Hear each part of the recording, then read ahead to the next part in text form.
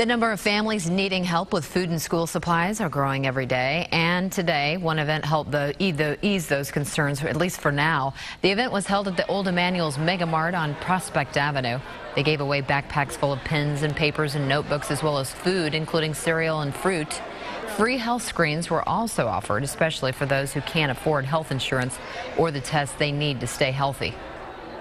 They need food, they need clothing, so we're just here. We got different organizations that come together that want to help, that just want to meet a need. The event is held at this time every year.